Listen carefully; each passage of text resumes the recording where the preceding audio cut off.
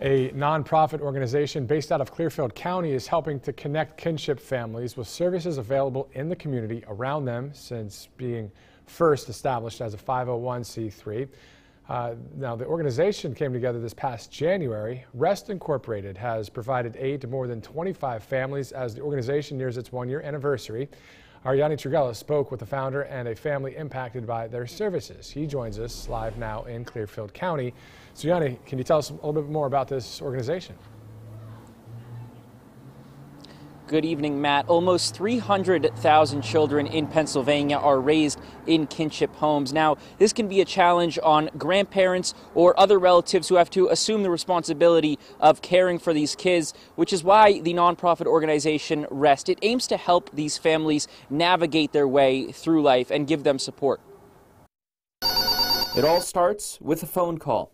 I'm a grandparent, and I'd like to know what REST can do and help me with. The nonprofit offers services like educational and financial assistance, peer support programs, and more to families in Blair, Clearfield, and Jefferson counties. Expose them to services and supports that are out there that, based on the assessment, sounds like could be of help to them. In its first year, REST has provided family-specific case management to more than 25 families.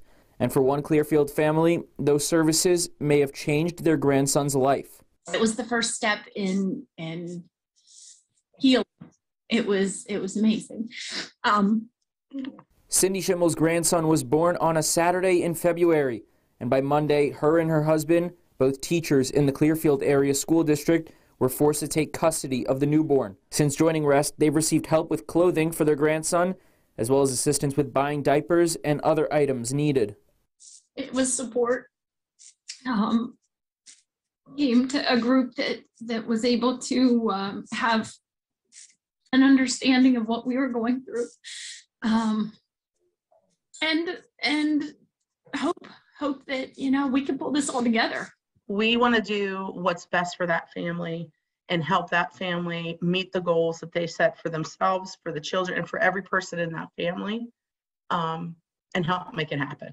All but one of the children involved in REST come from substance use homes. We get these children because of a situation that they are, living in or born into. But with services like kinship support groups and help in day-to-day life, these families can help to make that situation better.